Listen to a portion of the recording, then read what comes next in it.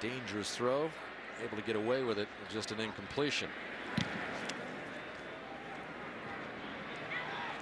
And that kick taken at the 30 by Switzer as more flags come in. Yeah, that should extend the half.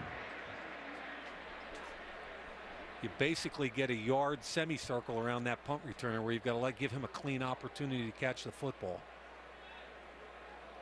Again, Ryan Switzer, dangerous punt returner, tied the NCAA record last year with 5 for touchdowns.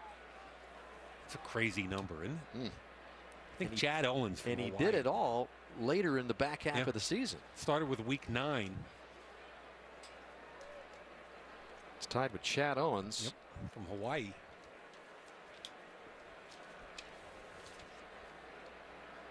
Needs 3 more for the career record held by Wes Welker.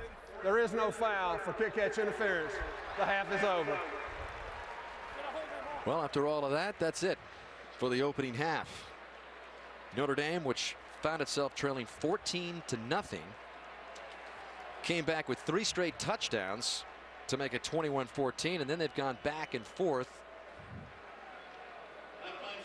As Larry Fedora was out there looking for more of an explanation from the ref. Punt return gets a 1-yard semicircle, and it looks like Farley is inside of that. So I think Fedora's got a legitimate beef. Almost brushed against Switzer here. It's a great catch by Switzer. Well, the half is over, and it's a 2-point Irish lead as we send it down to Catherine.